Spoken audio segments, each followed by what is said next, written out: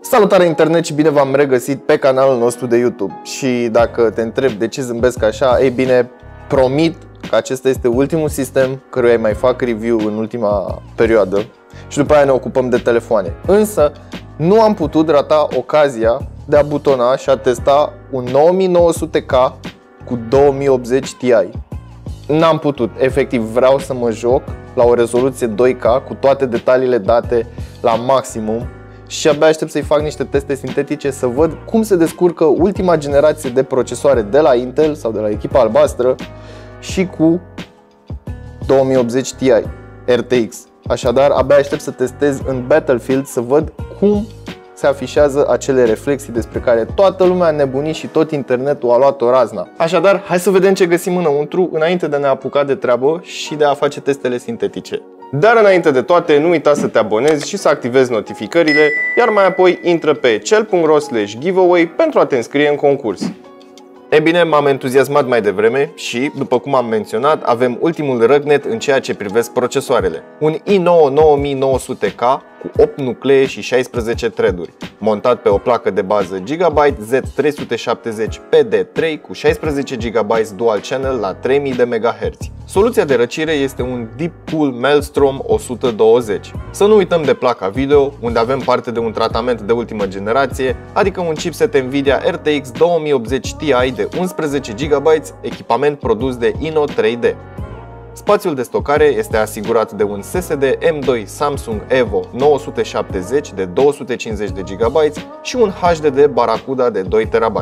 Componentele sunt alimentate de o sursă modulară Sirtec Astro GD de 1050 de W și sunt montate într-o carcasă cu panoul lateral și cel frontal din sticlă. Și nu în ultimul rând, e o chestie drăguță, interesantă, puteți să-i spuneți cum vreți voi, dar mie îmi place această chestie pentru că de multe ori ești un leneș și poate n-ai timp să te întinzi sau n-ai chef să te întinzi, să apeși un buton să schimbi culoarea. Așadar, cele 3 ventilatoare, adică cel din spate și cele 2 din față, fac parte dintr-un kit de la ID Cooling, sunt 3 ventilatoare RGB, dar partea interesantă este că vine cu această telecomandă. Și pe această telecomandă poți să selectezi culorile, poți să selectezi intensitatea culorilor, poți să selectezi viteza cu care ventilatoarele se învârt, poți să le oprești, poți să le pornești, poți să schimbi culoarea. Și asta doar dintr-o telecomandă. Bun, haideți să mergem rapid și la testele sintetice. O să pornim TimeSpy-ul și aparent aplicația pe care eu o folosesc, Riva Tuner, ca să-mi arate câte FPS-uri, a declanșat, sau mai bine spus și-a luat singură trigger, având în vedere că aceasta e o aplicație și ține neapărat să mă anunțe că am 0 FPS-uri într-o imagine statică. Bun, mergem mai departe și ignorăm acest soft încăpățânat care nu vrea să se închidă chiar dacă îi dau close. 12.948 de puncte scorul general în TimeSpy și 13.290 de puncte scorul pentru placa grafică. Mergem și în Firestrike, unde avem 27.478 de puncte și 34.892 de puncte scorul pentru placa grafică, iar în final deschidem și Cinebench-ul, unde am scos 2036 de puncte. 2036 de puncte. E bun, nu știu ce să zic mai mult de atât. E o bestie. Ei bine, am pornit și Fortnite. Probabil nu mai este cazul să intrăm în setări, dar ca să fie treabă, toate setările sunt date pe Epic și rezoluția este dată 2K. Bineînțeles, în modul full screen. Hai să vorbim puțin și despre acest joc. 83 de grade placa grafică și 72 de grade, 62, mai devreme era 72 de grade procesorul. Avem 130 de cadre pe secundă în acest moment, iar jocul nici nu sughiță, nici nu sacadează, nu arată niciun fel de lag sau orice altceva. Totuși vorbim despre un 2080 Ti. Mamă, ce-mi place, chiar dacă nu știu să mă joc, îmi place să văd imaginea că se mișcă atât de fluid. Nu am ce să comentez. Haideți să mergem să ne plimbăm pe aici puțin pe hartă. În continuare avem 130 de cadre pe secundă. Văd că nu a scăzut decât în anumite momente. Și a murit.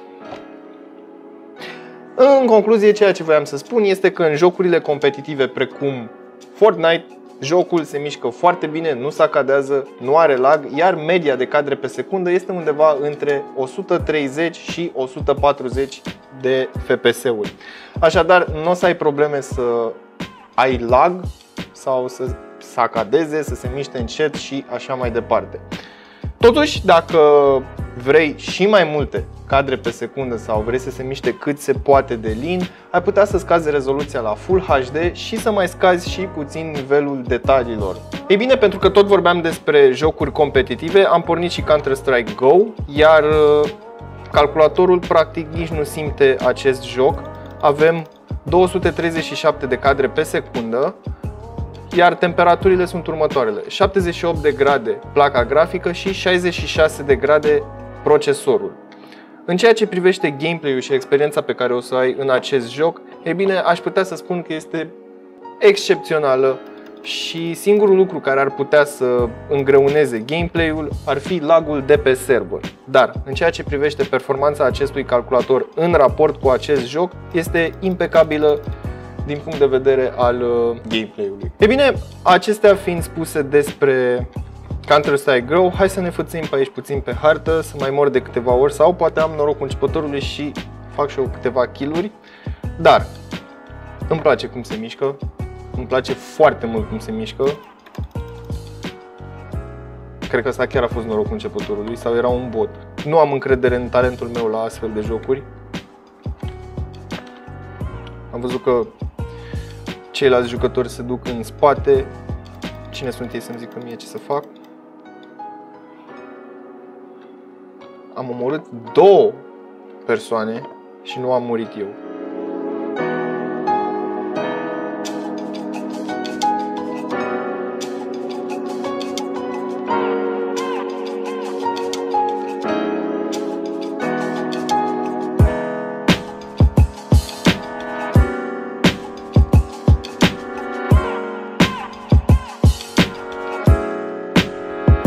E bine, am pornit și PUBG, însă nu pot să mă abțin.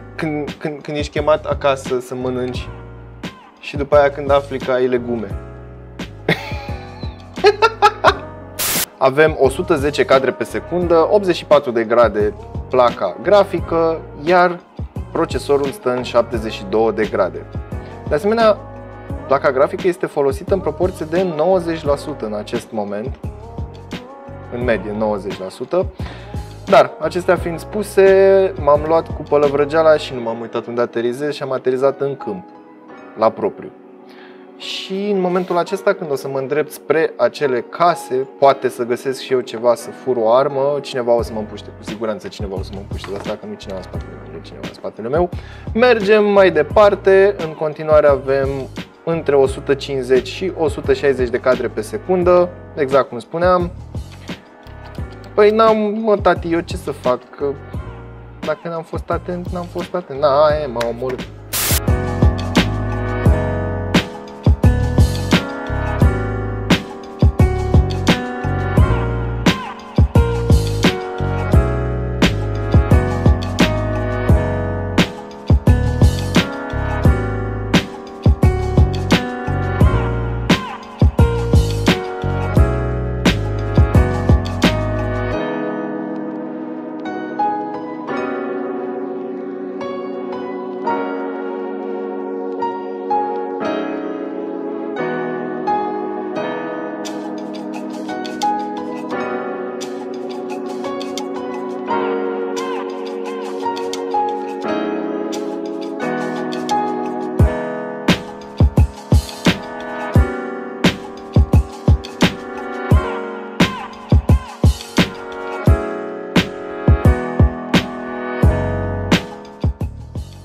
În GTA 5, sincer, mi se pare foarte amuzant în momentul în care te urci pe o mașină și stai pe muchia ei, stai așa cu un picior pe geam și cu un picior pe rama de la portieră și efectiv stă și se uită așa, din stânga și în dreapta, de parcă este absolut normal să stai în picioare pe o mașină și să te uiți la lumea din jurul tău.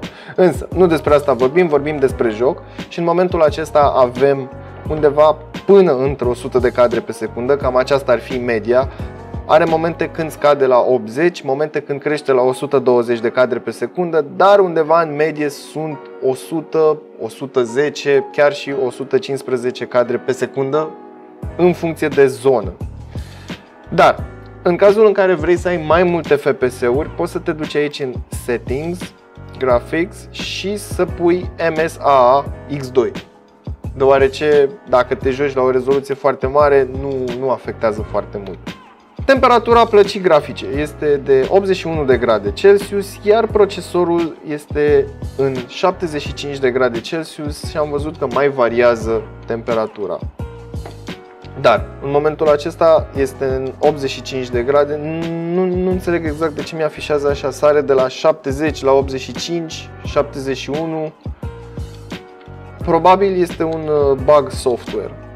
Dar în medie temperatura procesorului este între 70 și 80 de grade Celsius. Din nou, jocul nu arată niciun semn de a sacada sau nu se blochează, nu are lag. Texturile sunt foarte detaliate, până și reflexiile pe vopseaua mașinii arată bine. Am furat o mașină și omul ăsta nici măcar nu s-a închisit să-și spele mașina. Să mă lase pe mine să fur o mașină care nu este curată. Uite, îmi place mașina aia roșie, chiar dacă nu este foarte rapidă. Hai să furăm mașina roșie. Asta dacă nu ne calcă. Așa se întâmplă și în realitate, dacă alegi petrecerea de pietoni. Așadar, copii, nu alergați petrecerea de pietoni.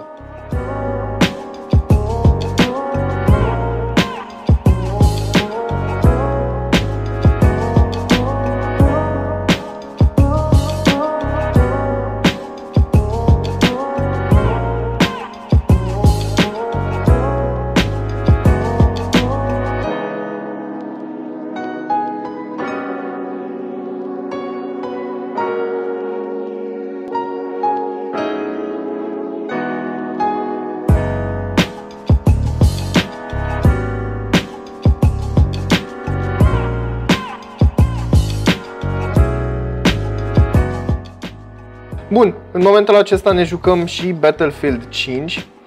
Pentru început avem 83 de grade în placa grafică și 85 de grade la procesor. În momentul acesta a scăzuse pentru o secundă, două, la 80 de grade.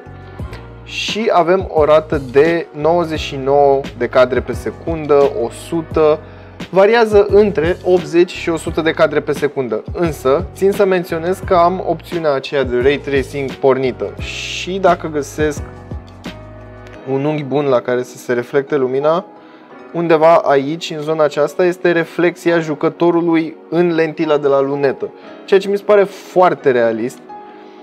Dar aș vrea să găsesc o baltă, ceva, sau niște flăcări în care să se vadă reflexia altor elemente.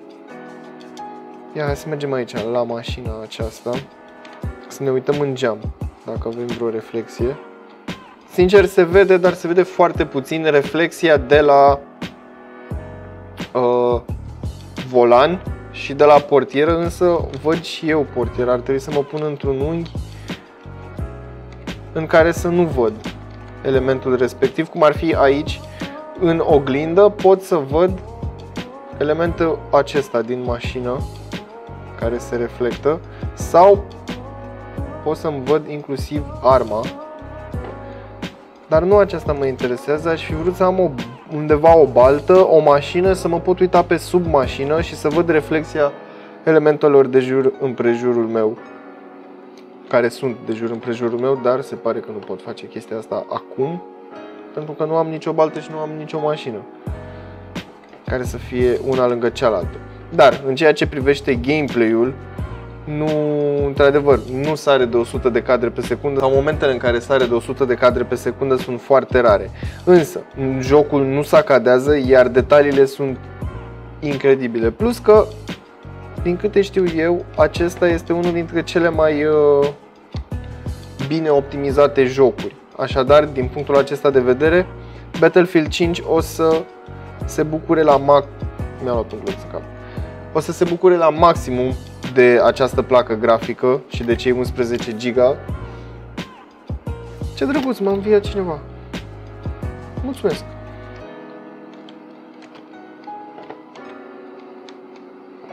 În continuare eu sunt teribil la acest joc, deci nu mă băgați în seamă.